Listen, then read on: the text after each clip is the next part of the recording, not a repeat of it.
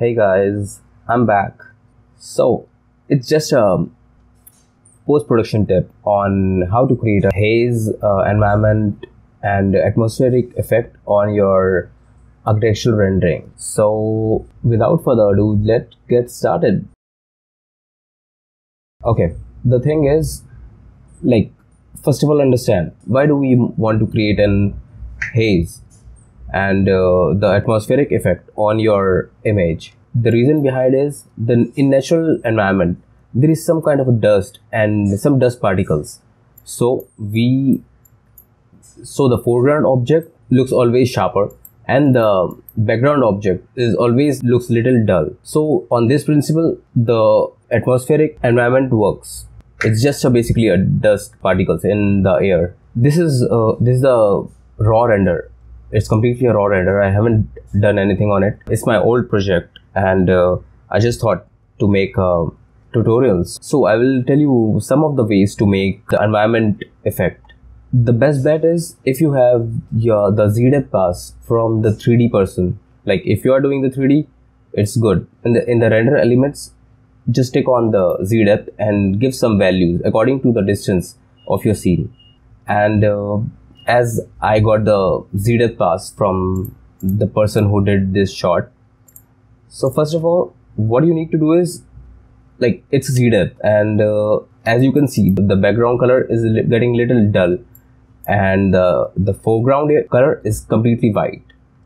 So first of all, what you need to do is just invert it by pressing Ctrl I, and then as you can see, it's inverted and we can put it on screen.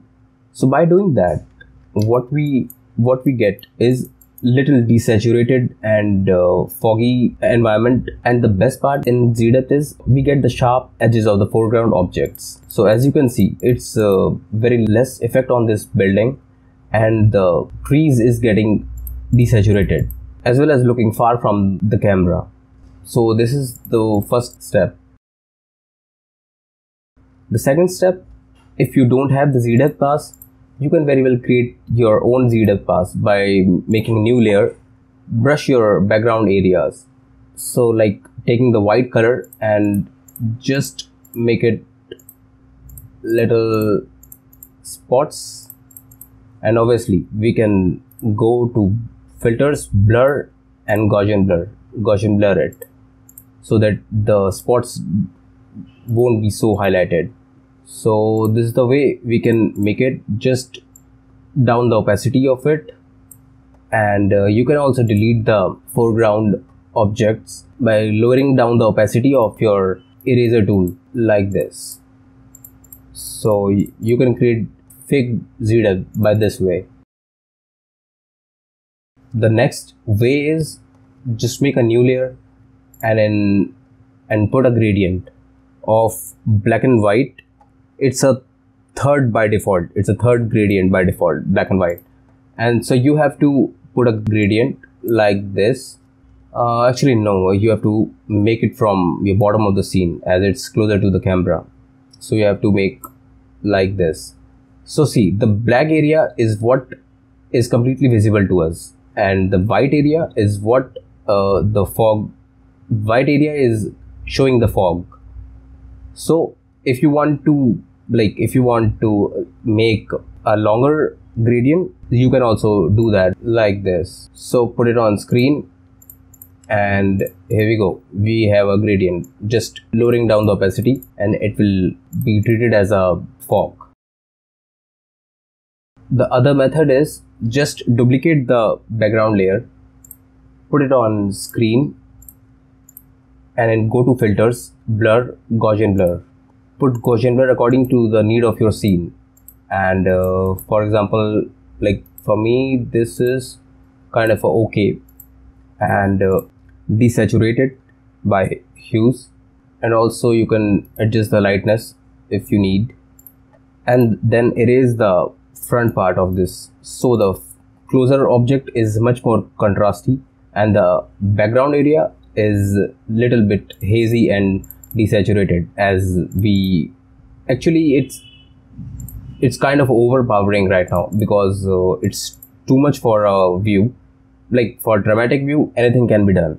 And as it's overpowering for now, you can lower down the opacity of it.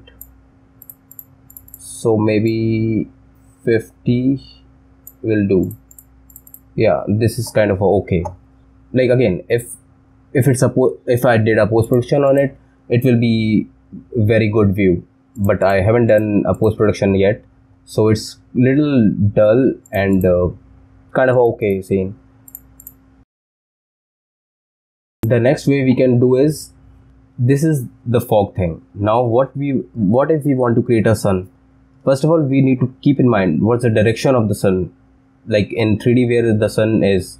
So as you can see, the shadow is coming from here of this tree, and for I can guess the sun might be here or somewhere here. So you have to I just selected this optical flare.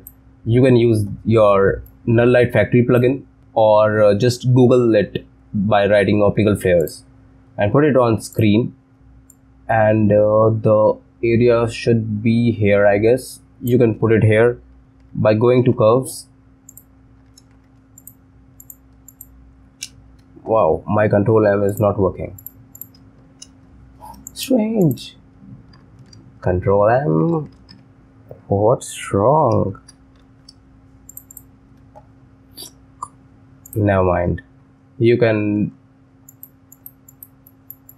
delete this extra areas if it's in your optical flare, and then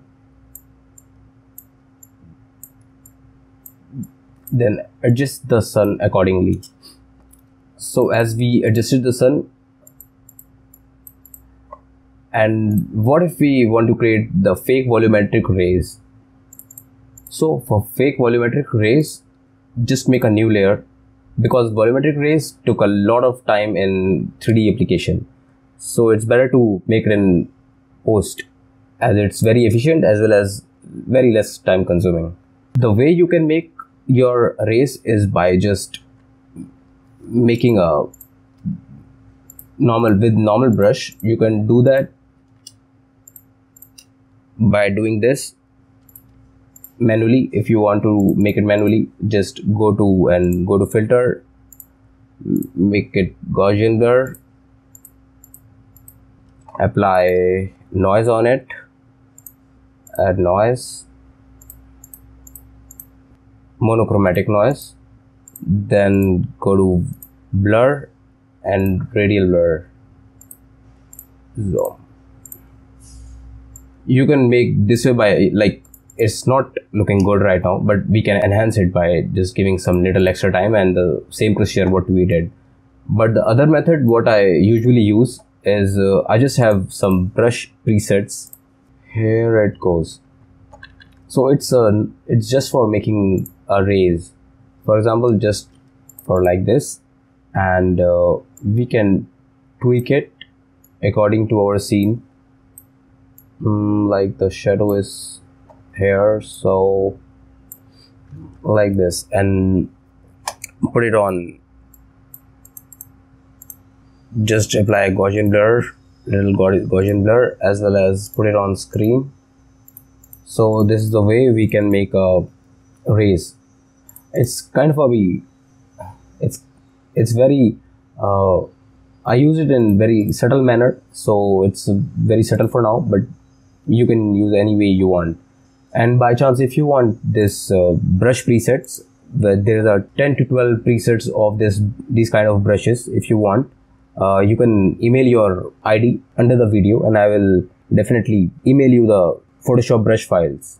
So that's it for today. Like, if you like my channel, just please subscribe it. It's for free, as well as you can have a notification on whenever I post a new tutorial or tips on post-production, and just share it. Like, sharing is the best key. So that's why I'm sharing with you guys, and just share it in your Facebook or Twitter social media accounts. It will be very good support to me. So thanks a lot for watching, guys. Bye bye, take care.